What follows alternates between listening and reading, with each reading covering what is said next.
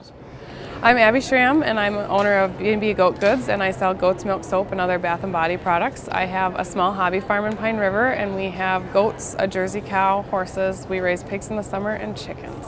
So you have 3 workshops today, right? Yes. You want to talk a little bit about those? They were great. 2 in the morning, we're both soap making, and I showed everybody how to make the soap, the process involved, and then everyone went home with a sample of soap with their own essential oils that they added to it, and then that way they can let that cure for a couple of weeks and then try homemade soap. The third workshop was Hobby Farm, is a hobby farm for me, and the reason I did that one this year is because both my husband and I jumped into a hobby farm feet first, and my motto has been in the past kind of go big or go home, and that hasn't always worked so well for us. And so I wanted to do a hobby farm for other people that are thinking about getting into critters or animals, and how, what not to do, maybe what to do, what things to watch for, what animals you could start with, what animals are a lot more work, what animals are kid friendly, and kind of for your financial and time commitments that go along with it, because that's huge, especially if you work full time, which a lot of hobby farmers do.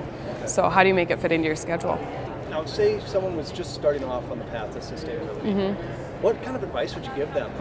You got to have a lot of tips, tricks? Stuff that we've done over the years. Like the first thing I would say is start with your own food. It is so easy to start growing your own food, even if you only have a balcony. I mean, you can still grow a lot of food on a balcony. You don't have to have property in order to do that.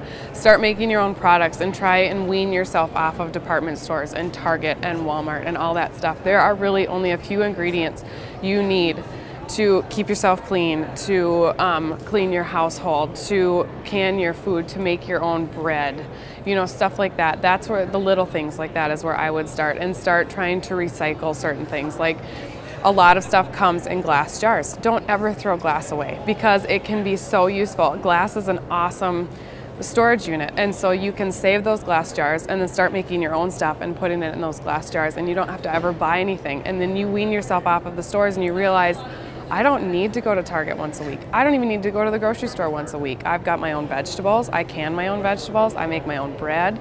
And then you slowly start to want more, and you want more, and you want more. And then that's where your steps lead you forward. And pretty soon you're doing more yourself than you ever thought you could, and you still work full time. And it just fits into your schedule. It becomes habit.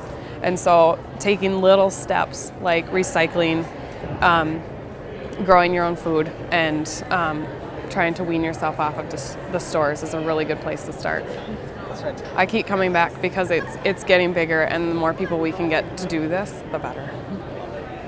That's great. Thank you so much. You're welcome. Thank you.